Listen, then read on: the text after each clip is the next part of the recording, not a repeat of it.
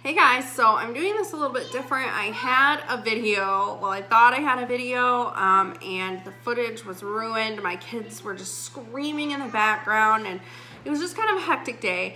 So it didn't turn out the way I wanted it to. So I'm gonna just kind of go through everything that I did in the video with you guys.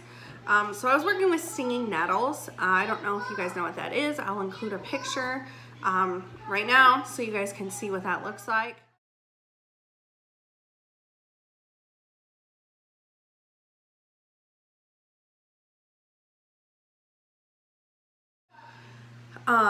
So it's just like a prolific weed you can find in your yard, like dandelions. You find them everywhere in your yard. You can find stinging nettles everywhere in your yard. You can just find them all over the place. They're everywhere, and I didn't realize it until I started looking in my yard, and I had a ton.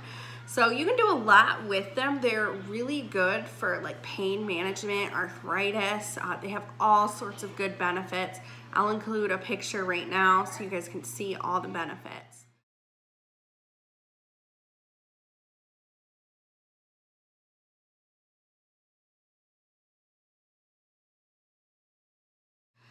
So I did 3 different things. I did infused oil, actually 4. I did infused oil, a salve, a tincture, and then also tea. So you can use it for all of that stuff.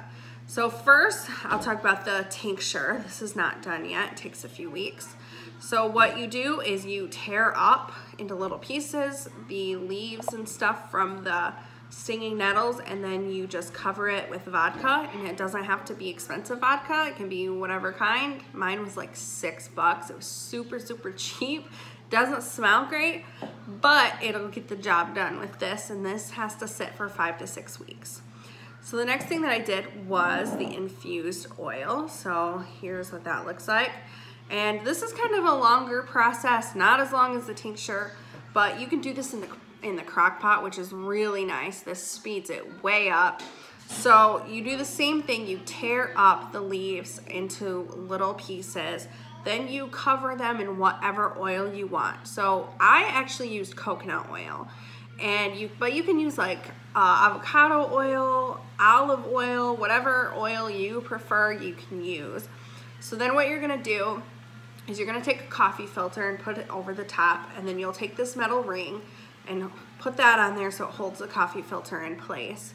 You're gonna put it in your crock pot, fill the crock pot up to about 3/4 of the way of the jar. You don't want it to tip over, but you want it to, you know, come up to about there. And then you are going to put your crock pot on the lowest setting possible, and you're not going to put the top on your crock pot. It will fry your herbs, fry your plants, whatever you have in there, and it stinks. I've done it, I've overcooked them. It smells terrible. It does not smell good. So do not do that.